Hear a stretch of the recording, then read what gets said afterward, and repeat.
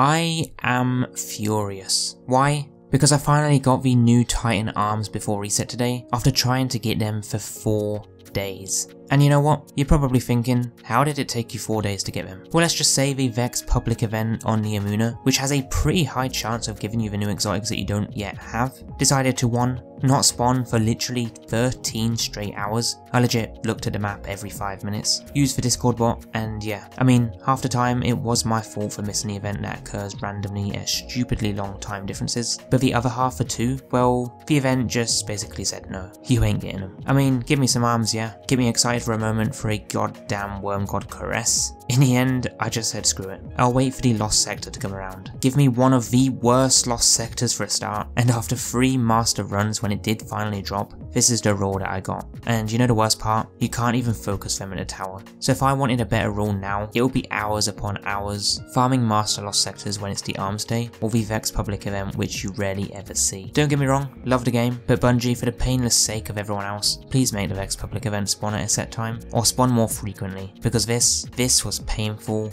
AF. That's all.